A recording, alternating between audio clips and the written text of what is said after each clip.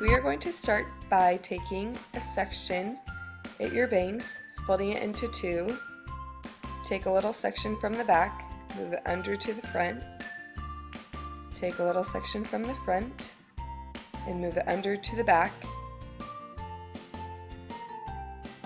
Take a section from the back, move it under to the front, and incorporate new hair, taking a little section and moving it under to the front.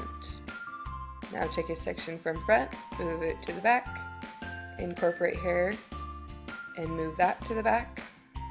And we're just continuing these same steps the whole time.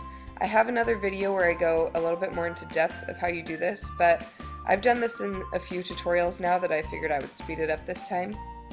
But you're just going to be directing the hair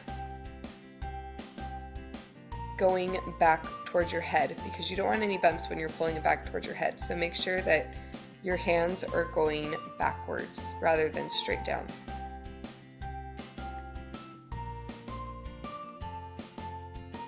And I'll leave the link to a couple of the other tutorials I have that go a little slower for this if you need them in the description box below. Once you get to about your eyebrows, you're going to stop adding in hair and just continue bringing those outside strands under to the opposite side. Once you get to the bottom, tie it with an elastic, spray it with hairspray, and start pulling apart the very outer edges of the braid.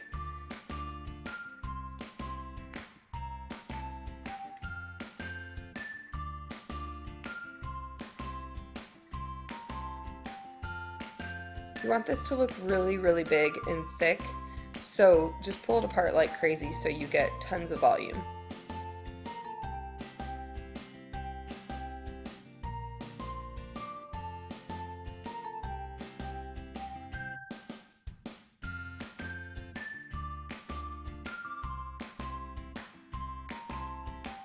Now you do the exact same thing on the opposite side, the same thing we did before. So now you have your two Dutch fishtail braids, and you're going to take one of the braids and cross it along the back of your head and start bobby pinning it in place.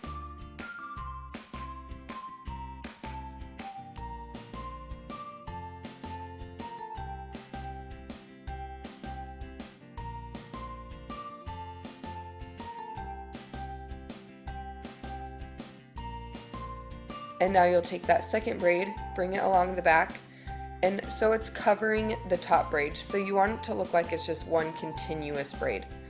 And now you're going to take those edges, take the elastic out, and bobby pin them underneath the braid so you can't tell where it stops.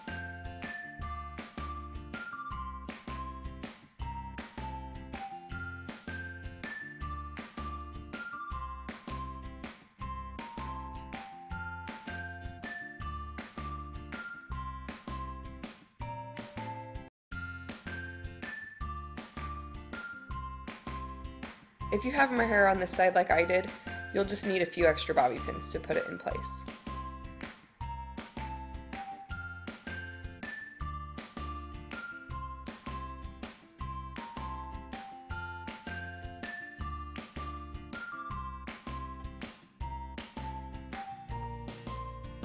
And that is the finished look. Please give it a thumbs up if you liked it. I will see you on the next one. Thanks for watching.